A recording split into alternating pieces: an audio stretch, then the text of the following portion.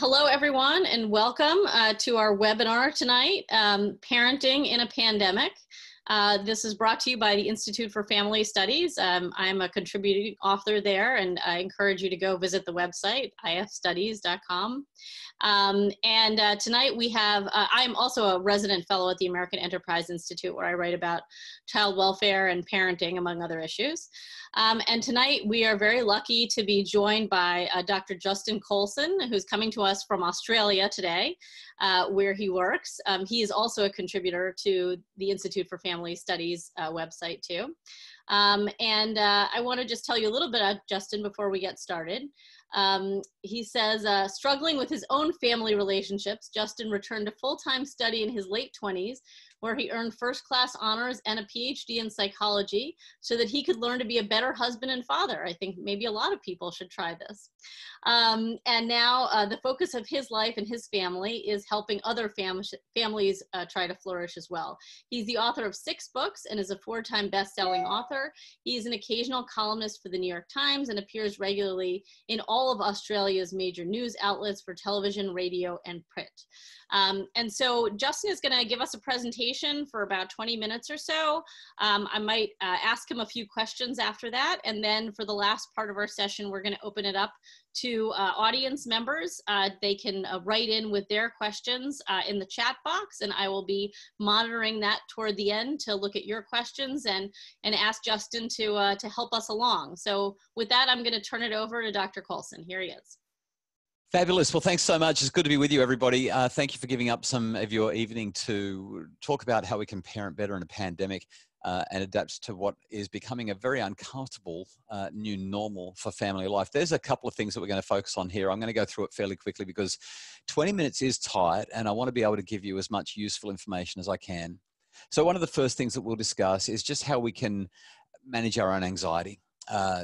There's still so many messages that I'm receiving. I have a Facebook following of some 130,000 people or thereabouts, and I'm still receiving consistent messages from people all around the world who are essentially saying, this is hard, I'm not coping, I'm struggling, how long is this going to go for, how am I supposed to deal with the children, why is homeschooling not working for me? Everybody else's social media seems to be so calm and balanced and it's not happening.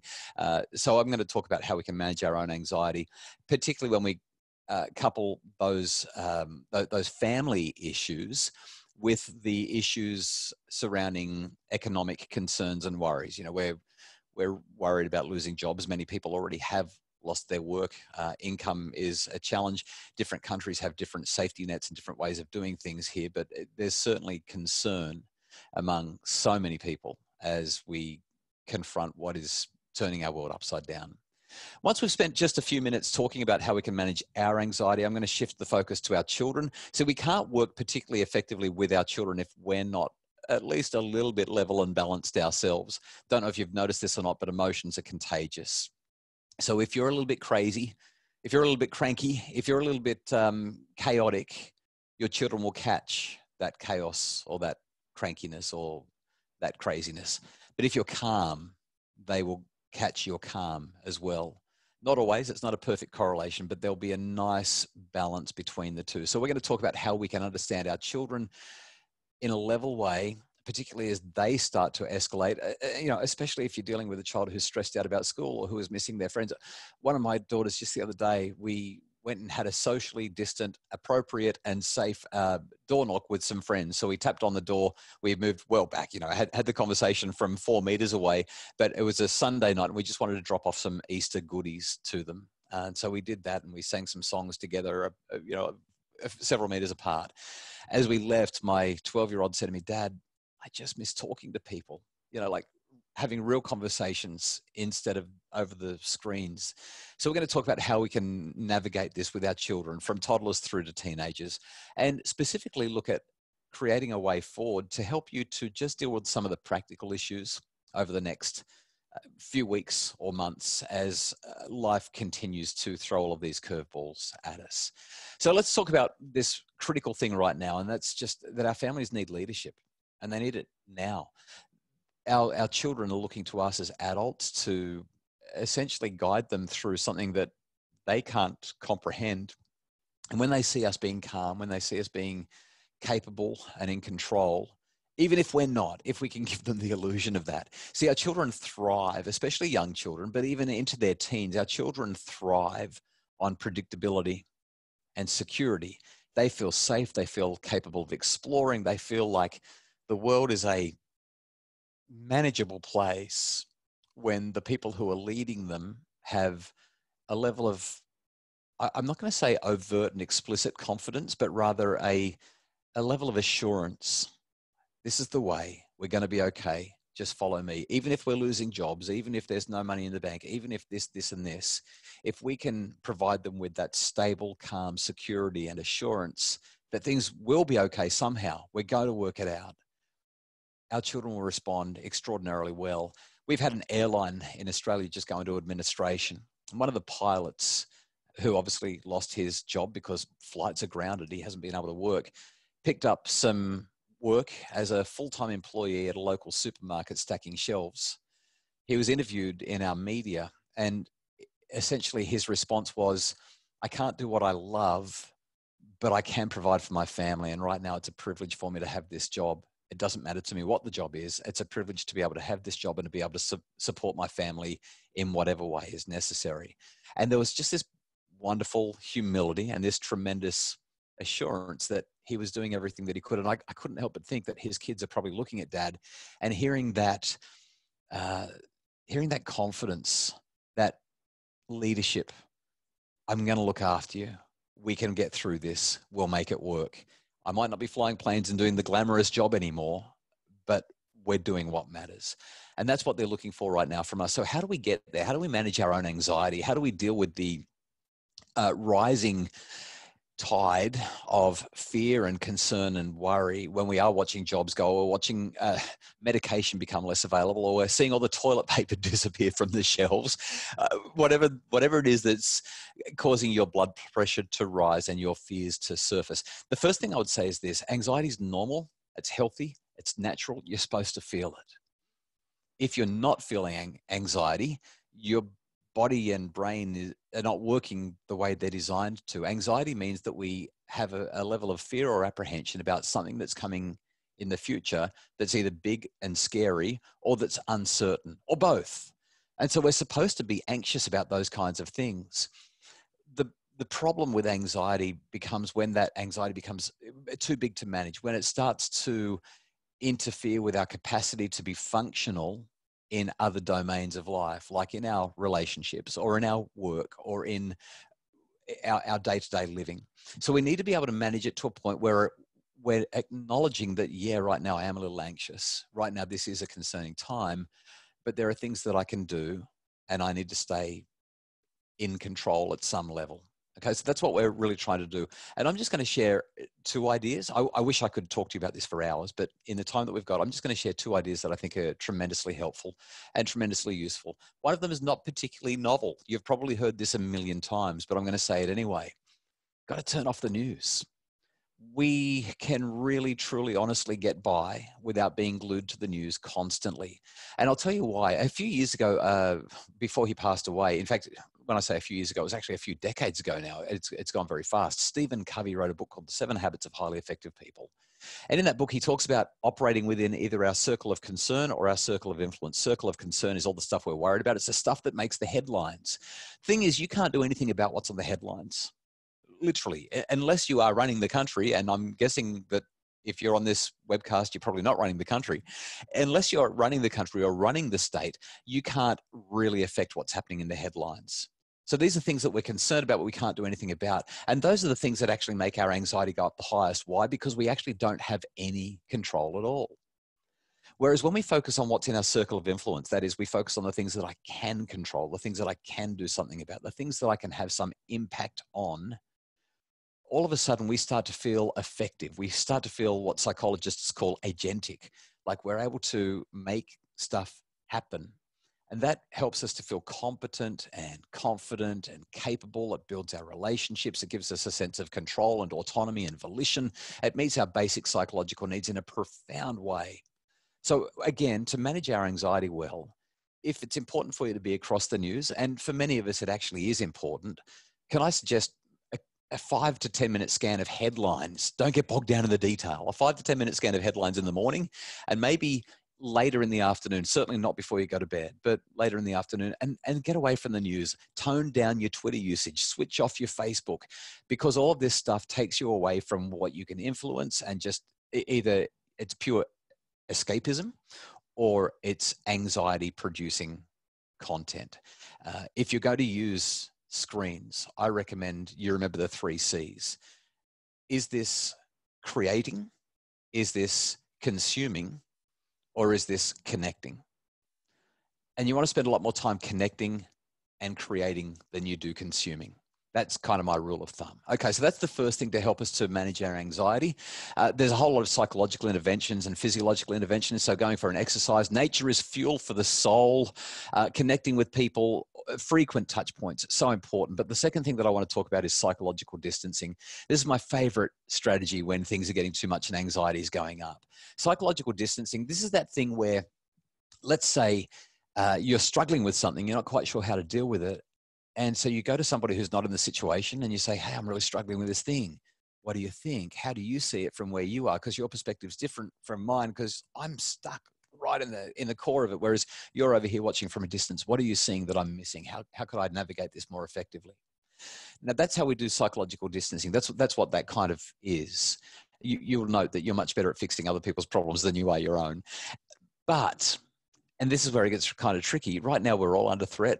Right now, everybody's a little bit worried. We're experiencing different levels of threat depending on which state we're in, and whether we're living in an apartment or whether we've got a home with a nice big lawn and some nature reserves down the street from us. We're all experiencing it differently, but we're all under threat. We're all experiencing these regulations and watching a pandemic sweep across our countries and our globe.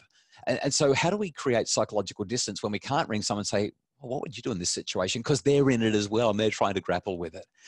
I'm just going to share 3 really simple ideas that can help here. The first is that we ask ourselves what somebody else would do, somebody that we respect, somebody that we admire, somebody that we look up to, because they are always so wise, they're so balanced, they're so capable.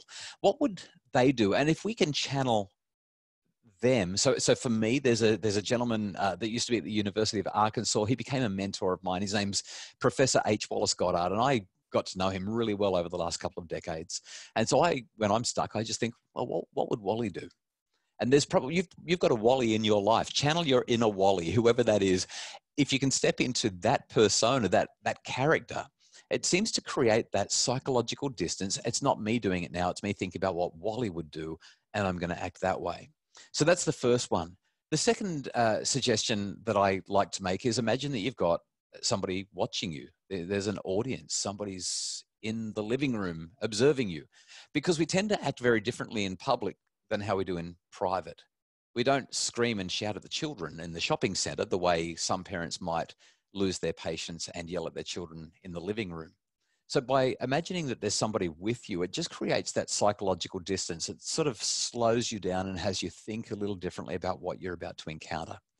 And the third idea, oh, by the way, the first idea about channeling your inner Wally, I forgot to mention, but there's some tremendous research that came out probably 3 or 4 years ago, looking at this idea with children. This works with children too, and I wanted to emphasize that. If your children are getting really caught up and emotional about something, think about who their favorite superhero is. The researchers in this particular case said, what would Batman do? And what they found is that when children considered what Batman would do, they were far more responsive, far more capable of dealing with highly stressful, anxiety-inducing situations than children who are just trying to solve the problem on their own. And the third idea, well, I'm going to throw 2 in really quickly because I can't help myself. The third idea is that we speak to ourselves in the third person. So I don't know if you've ever found yourself saying, come on, Justin, or whatever your name might be. Come on, Justin, what would be the best thing to do here? Justin, you've got this. Justin, you know how to deal with that. This speaking to ourselves in the third person, again, seems to just create a little bit of psychological distance. And the last idea that I like is what we call temporal distancing. And that's where we say, well, you know, in 6 months' time, we're going to look back on this and we're going to be so glad for the time we got to be together because life has resumed normality again.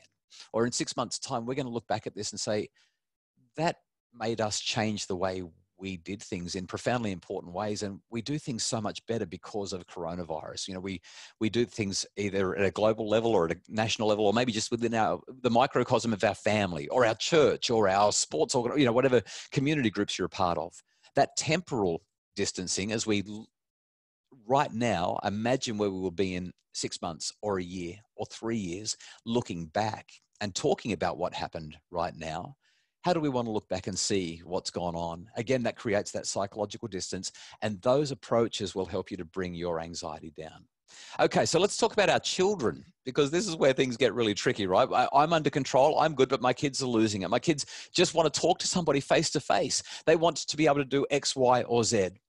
There's a couple of things that I want to recommend here. The first is that depending on the regulations that you're dealing with within your state, or, you know, the area in where you're being governed, I would encourage you to help your children to have the most lenient rules possible while still being completely respectful of this obviously highly contagious disease that's ravaging the globe and causing all of these challenges.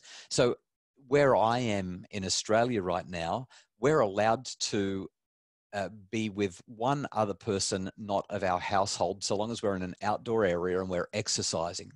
And so my teenagers are loving this, because I've been explicitly clear about this. Neither of them have, I've got 6 daughters, by the way. None of my girls have boyfriends. I'm pleased to say right now, so we're breathing easy. But my 3 teenage daughters, they love being able to catch up with their friends one-on-one. There are some quiet streets near where we are. And so when they catch up, they stay, I'm trying to convert to feet, but they say 2 meters apart. What's that? That's like 8 to 10 feet apart. And they go for a walk or a jog or a bike ride, and they get to have that face to face. They're getting to spend time with their friends in a manner that is completely consistent with the regulations that the government has handed down, that it feels so good because they're outside and they're connecting, and they feel like they've got a little bit of a life happening. It's those kinds of things. If you can do that, that'll make so much of a difference. Be creative around what those regulations are and help them. Now, in spite of that, the children are still going to have meltdowns. They're still going to have tantrums. They're still going to struggle with what's going on. They don't like being told no. And so in those situations, what's the best way forward? Well, based on what I think is the very best psychological research, I've constructed a setup that I call the 3 E's of effective discipline. If you haven't seen it yet, and please forgive me for sounding like I expect that you might have, about a year and a half ago, I had a video go viral on Facebook, and about 75 million people have seen it. So 75 million is a pretty big number. That's why I say if you haven't seen it yet. If you were to just Google my name and type in the words Goalcast, Goalcast is the Facebook page that shared my video. This video that's been seen at least 75 million times around the world, I describe a situation where I'm in a conflict with one of my teenage girls, and I go through these 3 E's of effective discipline. What I do is I explore, I explain, and I empower.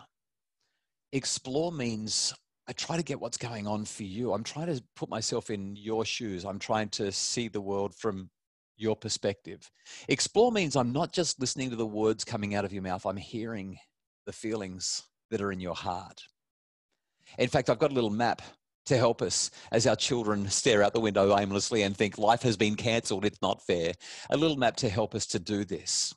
When we explore, we first of all have soft eyes. Now, I defy you to find any research paper anywhere in the psychological world that talks about soft eyes. Nevertheless, the reason that I've got that there is because when I finished a parenting presentation here in Australia, one came up to me afterwards. She said, I'm here professionally, but I'm a grandma, and I loved everything that you had to say about that exploring, but I want to share an idea with you. And she talked about this soft eyes. She said, my grandmother told me when I became a mum that whenever my children were being challenging, I should always have soft eyes, because when our eyes are soft, we can't be harsh or punitive or cruel to our children. Soft eyes create a soft heart. And I thought, isn't that a powerful way to help us to explore our children's inner world? Having soft eyes, it orients us towards helping, and it orients us away from hurting. So soft eyes is how we explore. Then we focus on connecting before we correct. See, quite often as parents, we dive in and say, what's wrong? What's wrong? What's the matter? Would you just calm down and tell me what's going on? Hey, come on, I haven't got time for this. What's happening? Let me fix this for you. We're too fast to fix. But when we slow down and focus on our connection first, our children feel safe and secure. They can see that we're in control. They catch our calm rather than our cranky or our chaos or our crazy, which is what I was mentioning before. Then we focus on their perspective. So what I like to do is I like to talk about Mark Brackett from the Yale Center for Emotional Intelligence.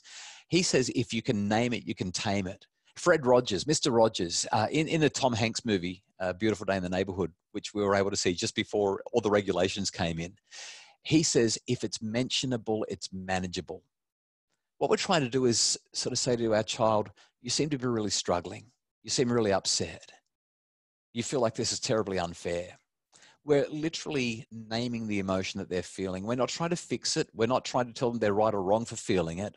We're simply naming it. If we put this into an adult perspective, you've had a rough day. You're trying to unload on your partner or spouse. They look at you and they say, oh, gosh, would you just calm down? Get over it. It's not that big a deal. Do you ever look at them and say, you're right, I'm overreacting. I should be calmer than this? Of course not. What you do in that instant is you say, don't tell me to calm down, and it gets kind of challenging. But what if that person, what if that loved one looked at you as you were unloading and said, oh, it looks like you've just had such a tough day. It sounds like it's been a real struggle. By stepping in, getting what I call curious, not furious, and focusing on our children's perspective, what we do is we open up the communication pathways. We want to engage with the emotion, not the behavior. Don't walk in and say, what is going on? What are you hitting your sister for? Well, don't throw those things. Look at the mess you've made. That's all behavior stuff. Instead, step into the emotion. We'll get to the behavior later. Right now, Haim Ginott, who wrote that wonderful book, Between Parent and Child, Haim Ginott said, statements of understanding. Sorry, let me rephrase. Statements of, oh, now I'm going to butcher it right now. It's just gone. Essentially, he said that we should offer statements of understanding before we offer any statements around correction and direction. I can't remember exactly what he said now, which is quite frustrating since I share that quote all the time. But we're engaging with the emotion because when emotions are high, intelligence is really low, right? High emotions, rigid thinking, narrow, focused, rah, kind of stuff. When emotions are high, intelligence tends to be low. But when we focus on the emotion, what we do is we automatically bring it down by saying, you're really struggling. This is so hard. Don't you wish it was different? You must be so frustrated. And the emotion comes down. And as the emotion comes down, intelligence returns because we've engaged with the emotion. And then as they regulate their emotion, then we can step in and try and fix things. That's the process that we want to follow, because that's when we can get to explain. And explain basically says, let's just understand. You're feeling like that, but this is what I need from you. And that's about it. I won't worry about that third idea because time's getting away. But we explore, then we explain. And the last thing we do is we empower. So after we get to that point, we basically say, I get what's going on for you. You're really struggling, but you get what I want, right? Like we need to treat each other nicely. Okay. And then empower us basically this. What do we do from here? Where do you want to go? What's the best way to fix this? And you'll find that this will usually work quite well. Okay, so, and I love this last quote. We don't do heart surgery with sledgehammers. That's from Wally Goddard, my mentor. All right, so how do we create a way forward? Given that our time is well and truly up, I'm going to go over this in about 2 to 3 minutes and then wrap it up by talking about just 2 or 3 quick things. First, I want to talk about homeschooling. Can I please reassure you, take the pressure off. If your children are in elementary school, there should be almost no pressure at all. Even if they're in middle school, there should be minimal pressure. I'd say 1 to 2 hours of work per day. Focus on reading, focus a little bit on their mathematics. If the teachers have sent some work home, let them do it. But remember, the teachers are sending worksheets home. They don't do worksheets at school. School is a totally different experience. And even if you're a school teacher, you're not supposed to be the school teacher for your own children in the house while you're trying to get work done and all of these other things are going on. It's just not going to work. So take the pressure right off. 1, maybe 2 hours school per day for children in those first sort of 6 to 8 years of school. If they're in high school, there needs to be a little bit more focus on schoolwork, but the school will typically be taking care of that. And high schoolers are much more easy to deal with as a general rule. They know that they're accountable to the school teacher. The school's taking care of it. You basically need to just usher them into their room and get them to do their work, or stick them on a table on the back deck or on the front deck so that you can see what they're doing if having them out of their room on their device is important to you. So once again, when it comes to schooling, I just want to emphasize, lower your expectations. Half an hour to an hour of reading and writing, that kind of stuff every day, absolutely critical. But beyond that, just stop trying to do it all. You can't. To let you know that it will be okay, let me point you to some research that came out of Christchurch in New Zealand a few years ago following a major earthquake. Schools were closed for at least 3 months, in some cases even a little longer than that. The researchers discovered that within a couple of years, the children who missed out on that 3 to 4 months of schooling had not only caught up, but in many cases they had surpassed their peers in other cities who had been able to continue going to school. Taking a couple of months off just now in the lead up to your summer holidays is not going to end your children's academic potential or future. They'll be okay. The research is there to support it. What they need now from you more than anything is connection and closeness and understanding. That's going to make a bigger difference than anything. Second thing I want to talk to is just this idea of routines. You know, a lot of parents, they've got the routine out, they've got the timetable, and from 8:30 until 8:55, we're doing this. And then from 8:56 until 9:03, we're going to have a break and we're going to look after X, Y, and Z. But from 9:04 until whatever, you know, it's all structured and it's this and it's that. Can I recommend that that is a guaranteed way to build anxiety and raise expectations and feel like a failure? If we want to be comfortable and get the stuff done that matters, my recommendation is this. 2 things. First of all, on a Sunday, well, a Sunday works for my family anyway. You might have a different day, but on a Sunday, my family sits down and we talk about 3 things. We say, what went well this week? What didn't? And what's one thing based on what didn't go well that we can improve on this week? Any more than one, and it just gets too much, we forget. But just one thing, it's amazing what we can do. Okay, that's the first part. And then the second thing that we do is we say, all right, what are our main priorities this coming week? And our main priorities will usually center around, in our family, an hour of schoolwork every day, an hour of physical activity every day, and an hour of doing a project around the house every day. That might be weeding, it could be looking after the lawns or washing the cars, or whatever it is that we've decided to do as a family. We're going to dive in and we're going to do that for an hour. On top of that, some of our children have music practice that they want to do, or some other activities that are important to them. And so we let them put that in there, but we don't really timetable it. We focus on priorities. And throughout the day, my wife and I will check in and say, hey kids, how are you going with your priorities today? Can I help you with any of them? And that's about as far as we go. The children behave autonomously. They know what their priorities are. And it's extraordinary as we step back on the control, as we lower the expectations and just have a few priorities, how quickly and how effectively and how well they take care of them. Okay, the last idea is this: technology. Can I again suggest that loosening up on technology is probably not going to be the worst thing in the world right now. In fact, you probably already have, and you might be feeling some guilt around it. My recommendation is don't feel guilty. What matters most with technology is whether we're consuming, creating, or connecting. We want to get the balance right. I look at technology a lot like people look at diet. We don't say to somebody, how much food time have you had today? That's a silly question. What we do is we say, how much junk food have you eaten and how much healthy food have you eaten? What have your food choices been today? Much better question. It's the same with technology. What have your technology choices been today? Now, I know that last week, for those of you who are following along with IFS, Jean Twenge did some really great work with you around screens, and I'm not going to undermine what she said, because I think that she's probably one of the best in the world in this area. Obviously, as screen time goes up too much, it does have counterproductive impacts on health and well-being. But I would also say that at this point, so long as we're looking after our priorities in terms of connecting with others, creating rather than consuming and getting physical activity, it's probably okay to be a little bit looser just now than you might typically be. And that, folks, is pretty much everything that I wanted to share with you in the time that we've got. If you'd like more information, can I direct you to a page that my wife has set up on Facebook called Bunker Down with Justin and Kylie. We pop in and out of there and provide people with everyday activities and inspiration to get through this challenging time. I mentioned also that my personal Facebook page, Dr. Justin Coulson's Happy Families, we've got about 130,000 people who are following along there as well. And I'm the author of a bunch of books, which mostly are only distributed in the Southern Hemisphere. We don't have distribution in the United States. So if you wanted to get hold of any of these, and I can assure you that they will be tremendous resources for you right now, especially Relationship Rules and 10 Things Every Parent Needs to Know. They're just such useful books. You can get any of these 6 on Amazon as ebooks. So even though we don't have distribution of hard copies, you can get the ebooks on Amazon or wherever it is that you get your ebooks. And my website, happyfamilies.com.au, has a shop where we can post them internationally if you like. It's just that you pay a little bit more. But you know what? With the Australian dollar being so bad, you're still going to get this stuff very, very cheap anyway. So that's all from me. I would love for you to, like I said, follow along with my social pages. I'd love for you to grab any of these books that would be useful resources.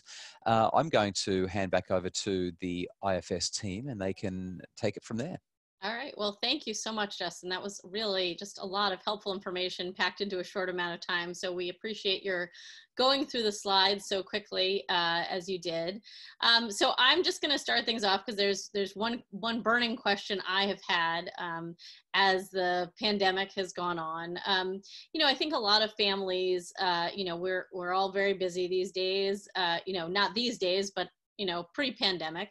And, you know, I think our lives sort of revolve around planning for the future. And that even extends to kind of the way that we discipline our children, the way we offer them incentives, the way we get them to finish what we want, you know, finish your homework so that you can go to the party tonight, you know, finish practicing your instrument because we need to, you know, get going to do something else, you know, or kind of rewards that we're offering them. And similarly, I think on the other side, you know, a lot of us, you know, especially with older kids, you know, or, you know, younger kids too, kind of use, you know, special things that are going to happen sometimes as ways of disciplining our kids, or of saying, you know, if you continue to behave this way, you're not going to be able to do X, Y, and Z.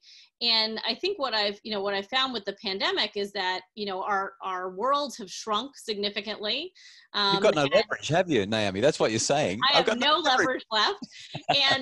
And so maybe this means that I've been parenting wrong all the time. But I also, you know, wonder whether a lot of people are thinking like, well, what can I do to kind of, you know, make sure my kids know I'm serious about this. And it's not just that I don't have the leverage, it's also that you feel bad using it. I mean, you know, the kids' lives, you've already in some ways taken away so much from them. So why would you want to? But then the question is kind of, how do you not let the discipline situation get away from you such that you're always kind of feeling bad and saying, well, I just don't want to punish you. I don't want anything to go wrong, more wrong in your life than it already is. Everything is so bad. So that was my first question for you. What a great question. I think in some ways I answered it through those slides that I shared, but let me just grab this here. So one of my favorite authors is a guy called Alfie Kohn. I love him and I hate him. He's so polarizing, but he's tremendously insightful. And he's got a book that's called Punished by Rewards, which I just happen to have on my bookshelf behind me. And this was actually very handy. This was the book that literally sent me back to university in the early 2000s, so that I could. I mean, I was already married with 2 kids, and we had a mortgage, and I had a successful radio career. I was a radio DJ, but I was failing as a father. And one of the reasons that I was failing is because I was using sticks and dangling carrots constantly with my kids. And we were constantly in these power struggles. There was so much control going on and fighting for control constantly.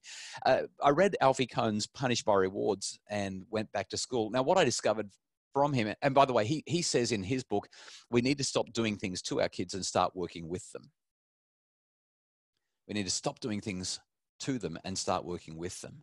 But as I investigated more deeply once I began to get an academic background, what I discovered is that a lot of the work that he was relying on comes from a couple of researchers at the University of Rochester in upstate New York, Ed Deci and Rich Ryan. And these two extraordinary thinkers have created what is perhaps one of the most well-researched theories in all of psychology. It's called self-determination theory. Essentially, the explore, explain, empower concept that I went through earlier is the answer, and it's based on this theory. So there's a truckload of evidence underpinning it. It's just that I don't tend to focus on the evidence. I tend to focus on, well, what can I help you to do in your family? So here's what I would do. As my child's being really challenging, I would actually step in and name their emotion. So I want to have soft eyes. I want to connect before I correct. I want to focus on the emotion, not the behavior. So I would say to my child, let me pick one of my kids at random. I'll pick Lily. Okay, she's my 10-year-old. And I might say, Lily, you are having such a hard time this afternoon. You are just struggling so much. And your sister seems to be bothering you every time she breathes near you. You know, when the kids are like, she's breathing my air, leave me alone. And so I would say, it's a really hard afternoon for you, isn't it? And now what Lily will normally do is she'll say, yes, I'm frustrated. And she'll tell me a bit about why she's frustrated. Now, the typical response is, well, you need to stop that or I'll fix you. I'll take this off you. I'll do that. And that's doing too. Whether it's timeout, withdrawal of privileges, whether it's threatening to smack or whether it's yelling, you say spank in the United States. Spanking, smacking, same. We use all of these power-based techniques to manipulate and coerce and force.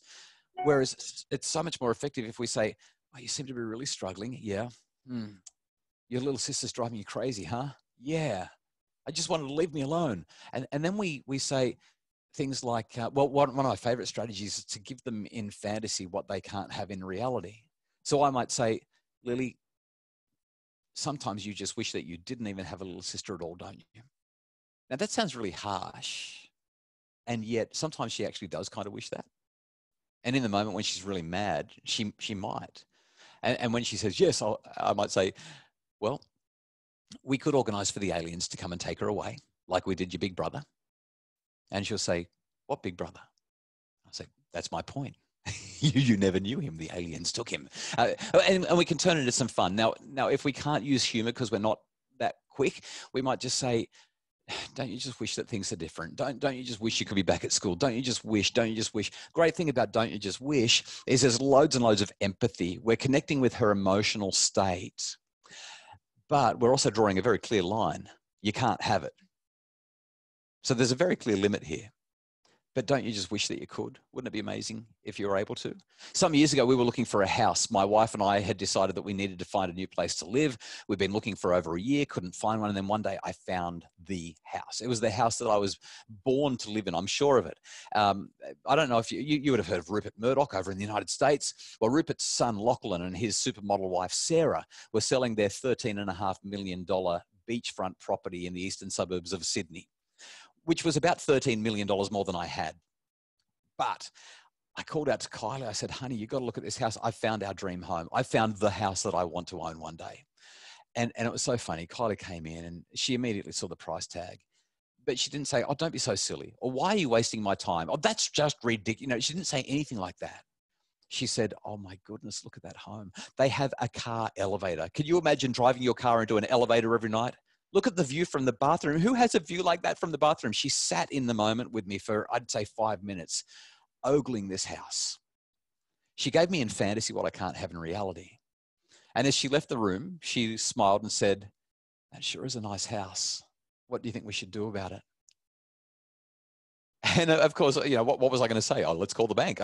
We were never going to be approved for something that was 13 times more than what we had money for.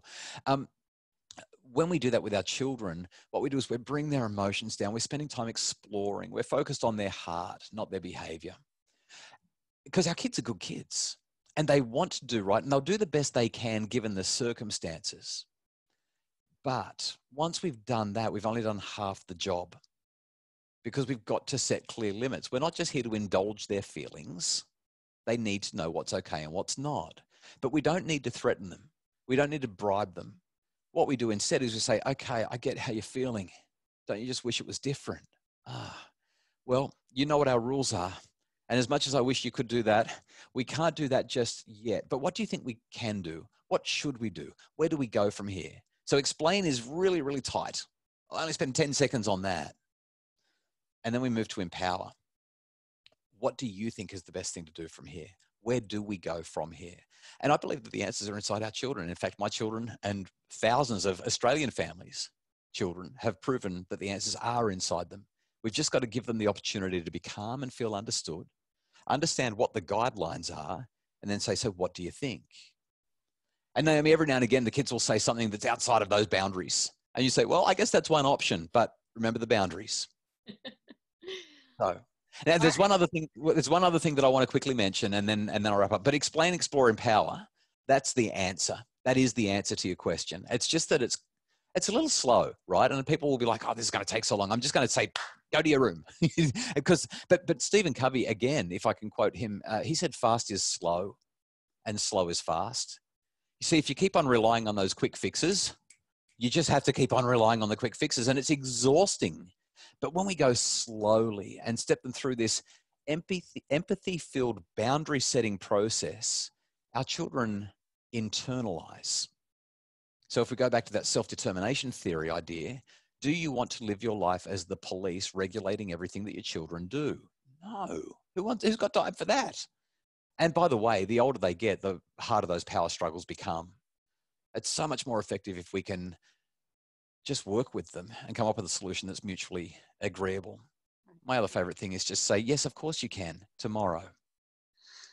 You know, I want to watch another movie. I'm like, well, you've watched a couple of movies today, haven't you? Yes. How much screen time have you had? Lots. But I want to watch one more. Okay, that'll be fine. You can watch it tomorrow. And it's amazing. They're like, okay. They're happy with that.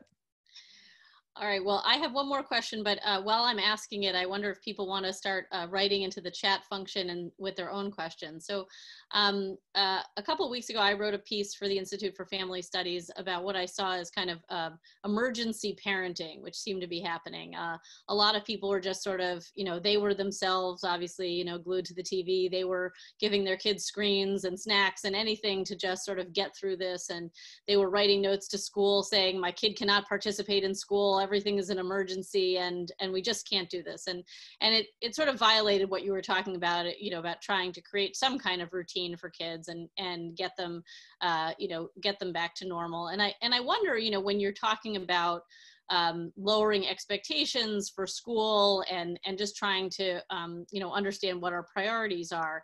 You mentioned the earthquake, kids were out of school for like 3 months. We don't know how long this current situation is going to last. And I guess the question is, how do we decide as parents kind of what the new normal is, and how do we set that new normal, and how do the behaviors that we institute now kind of affect how we're going to be living in 6 months? I like that that forward-thinking emphasis. What I would say is, if you've had it all wrong up to now, or if you've been on holidays, sorry, in America, I have to keep changing to American. If you've been on vacation, we'll get the holiday thing. Don't worry. Oh, right. So if you've been on vacation and just lounging around watching Netflix for the last 3 weeks, that's okay. We are where we are, and it's been a time of tumult and upheaval and insecurity and unpredictability. But now that we recognize that we probably are in this for the long haul, and probably the United States more so than somewhere like Australia, what I would recommend is that you give your children some transition time, depending on their age. Older children need a little more transition time around this than younger children. But I would be saying, the last few weeks have been fun. We've watched 43 different Netflix series. We've gotten to know our neighborhood really well. But starting next week, we're going to be stepping back into a different kind of routine. We need to start to live life as close to normal as we're able to, given the circumstances. So let's have a conversation as a family around what that might look like. Depending on the age of your children, you want their voices. You want to literally counsel with them. So when it comes to schooling, what do you think is appropriate? What do you think would be a solution or a system that's going to work? The school is sending us work. When do you want to do it? How do you want to do it? How can we support you in that? Again, an autonomy supportive approach is going to be far more successful, far more effective. The research is there that shows it than an authoritarian, dominating, unilateral decision maker kind of approach. All right, kids, tomorrow we're back into it, and I'm going to be driving it from behind with the whip, and that's not going to work for most families. Will we have some teething issues? Yes. Will there be some resistance? Absolutely. But remember, the more force there is, the more resistance you get. Force creates resistance. Whereas when we take an autonomy supportive approach, well, there's three things that happen. We've got these basic psychological needs. Okay, one of them is for relatedness. We want to have great relationships. The next one is for competence. We want to feel like we're capable. And the third one is for a sense of volition in our lives. When we as parents dive in and say, it's going to be my way or the highway, my house, my rules, what we do right then is we override that need for autonomy. In addition to that, we imply a lack of competence on the part of our children. Essentially, we're saying, you can't figure this out. I'm going to figure it out for you and make you do it my way. And in doing those two things, we really run roughshod over our relationships. We rupture our relationships. Whereas if we can work with our children rather than doing things to them, if we can sit down and say, let me understand what's going on for you. How can I help? Let me explain what we're working towards. How do you feel about that? Okay, what can we do to support each other as we do that? We're simply going to have better outcomes, whether your child is 4 or 24, or even if it's your spouse or partner and they're 54. We're going to have better outcomes when we go through an explore, explain, empower process that acknowledges the importance of the relationship, the fact that they are capable of coming up with their own answers because they're competent humans, and we're giving them a sense of volition and control. That's how this all sort of fits together. Great. I don't see any questions in the chat function, but I do see that Brad Wilcox is with us. And so I'm going to see if he has any questions that he wants to ask, and I'll let him introduce himself as well. Brad, you're on mute. We can't hear you. There you go. Thank you, Justin, for a great conversation with us tonight. I guess I'm just wondering, as the parent of a very large family, I've got some kids who are very motivated, and very self-directed.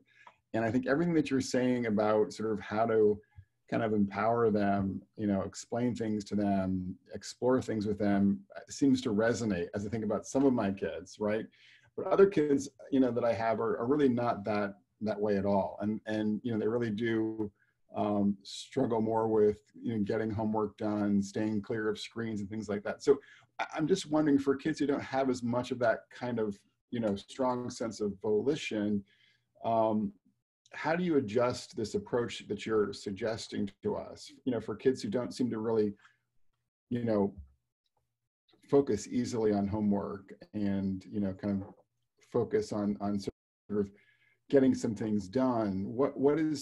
Do you adjust this sort of the 3 E's to, the temperaments of the kids that you're engaging?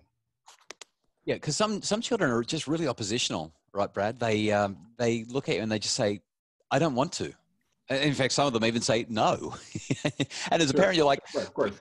You don't say no to me. I'm the parent. You've got to do the right thing. Again, at the risk of sounding like a broken record, so if I recall, you have 8 children. Is that correct? No, we've got 9 actually. 9. My apologies. You've got 9. I've got 6. So you certainly experiencing the pressure cooker of family life. What I've found, even when, and I certainly have a couple that are really difficult and lacking in motivation. There are 2 different ways that we can deal with this. Now, there are some times where something is simply expedient and it has to be done. In fact, there is a 4th step to those 3 E's, but it doesn't start with E. And so I tend to leave it out, except when I get questions like this. And the 4th step is that we minimize controlling techniques. And I really want to emphasize the word minimize, because there are some times where, as a parent, we simply have to say, it's necessary that you do this. And I would really like to work with you on it. But if you're not willing to work with me, then I will have to become a lot more controlling than I want to be and that you want me to be.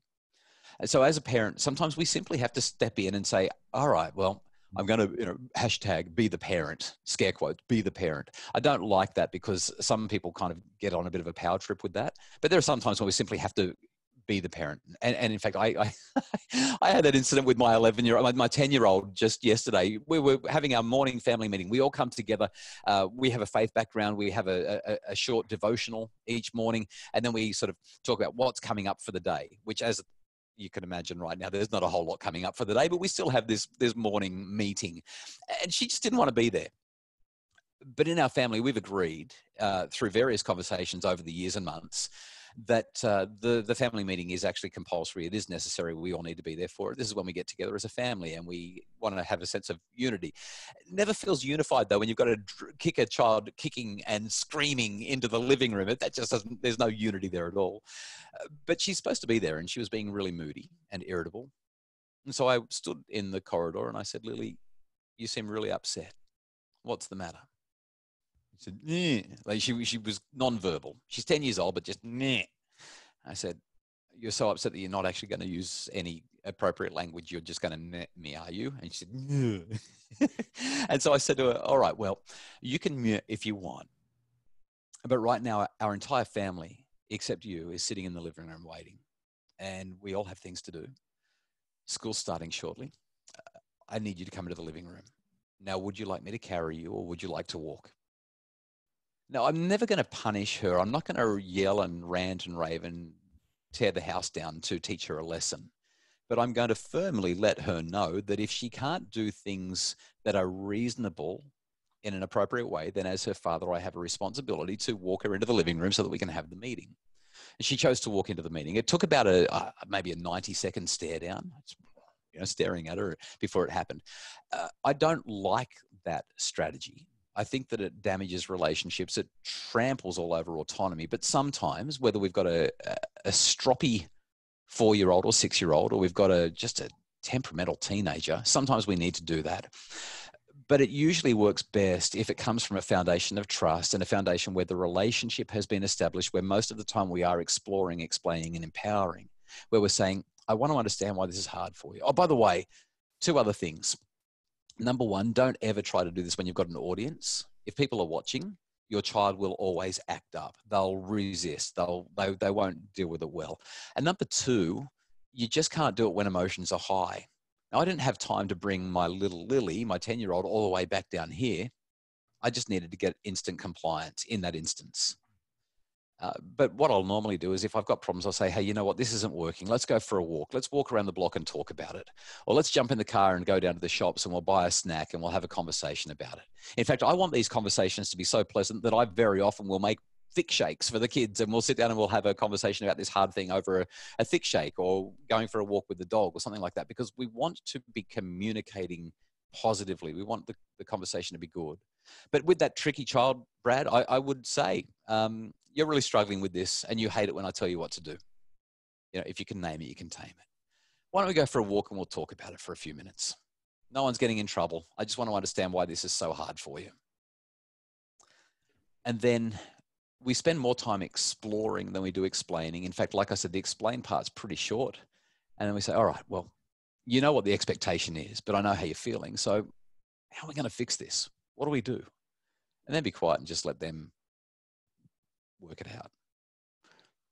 Is that helpful? Yeah, no, it's helpful. We have some questions now on the chat as well, Justin. Can you see those? Yes, I can actually. Dexter has said, great presentation. I'm a counselling psychologist from Trinidad and Tobago. It's unfortunate the education ministry in Trinidad has done the opposite and flooded the children with schoolwork. As a trauma specialist, I believe that not enough emphasis is being placed on the psychological fallouts of this virus. I would agree. And in fact, John has said that as well. I'd agree with you. Dexter, no thought went into the situation and how to deal with it. Dexter says, additionally, the entire country is under quarantine and school is out until September. The issues are much greater than, I think that should be a than parent-child issues and leads to youth crime and delinquency. So there's a whole lot of speculation. There's some really intelligent people who are highlighting the social costs of these regulations across the world in different places. And I would agree. I don't know that there's much that I can add other than it's frustrating to hear that. And I would be saying to my children, 1 to 2 hours is fine. Unless you're in your senior years of school, I'm talking grades 9, 10, 11, and 12, and maybe even grade 9. Don't worry so much. Just ease up a little bit. I don't know if there's anything that you want to add to that, Brad, or if I should just go on to the next one. can go on to the next one. Okay. So Denise has said, Ginott said, communication with children should be based on respect and on skill. It requires A, that the messages preserve the child's as well as the parent's self-respect, and B, that there it is, beautiful, that statements of understanding precede statements of advice or instruction. So I talk about that B statement. That's what I was trying to remember before, Denise, that I couldn't find. So thank you so much for finding that quote. Statements of understanding should always precede statements of advice or instruction. My way of saying that, because that's kind of wordy, is that we need to connect before we correct, which sounds really easy when you read it on the screen or hear me say that. But I'll tell you what, when you're in that situation where you've just sliced the peanut butter toast for your 4-year-old into triangles and they have a meltdown and say, but I wanted rectangles. You don't sort of think, oh, this is an opportunity for me to connect before I correct. You're like, oh, for goodness sake. And it's a rookie error, by the way. Anyone who's got a 4-year-old should know that you always chop into rectangles first, because if they want triangles, it's just one easy diagonal and you've got the rectangle. But if you chop into triangles first, you just can't make a rectangle out of a triangle. It's terrible. Naomi, I'm so glad you're laughing. Thank you. This is the parenting advice people have tuned in for, let me tell you. Yeah, and Bethany said, oh no, toast should never be cut, according to my 4-year-old. Oh, well, yeah, there we go. See, Bethany's 4-year-old says don't cut the toast at all. And just quickly, and I do have a call that I need to be on in 5 minutes, so I might need to wrap up around here. But Denise also added, one of the teachers in our district told parents that this is not homeschooling, but crisis schooling, and parents should feel comfortable lightening up. You know, I've seen a whole range of emails and social media posts from school principals and teachers who are saying the same kind of thing. You're not a teacher, you're the parent. Your job is just to make sure that they're doing some reading and that they're doing stuff that they're interested in, and we'll send some stuff home. And if you do it, that's great. And if you don't, there's no expectation. I had a mum just the other day who said she's got a grade 5 daughter and they're working from 8:30 until 4:30 and still not getting through all of the schoolwork. I said, what are you doing? Like, just let it go. It's okay. Yep. And the last one, just quickly, John said, oh, sorry, I'm at home since March 15 with 2 kids, 5 and 6, and I chose to focus on living together rather than routine, schoolwork and chores. Of course, I seize the learning opportunities when they arise, and they do. You know, there's that opportunistic learning, that incidental learning that happens because we're living, and I think that's a great approach. Okay, great. Well, thank you so much, Dr. Colson, for this. We really appreciate it. And there would be a round of applause if you could hear everyone, but they're muted. So thanks again for being with us today. It's a pleasure. Thanks for having me on. Thanks for the thumbs up, Brad. And good luck, everyone. Good night. And like I said, if you'd like any more, I do a whole bunch of stuff for free. IFS is fabulous. I love the work that you do, and I'd love for people to find me on social media and join in as well. Thank you. Okay. Thank you so much, Justin.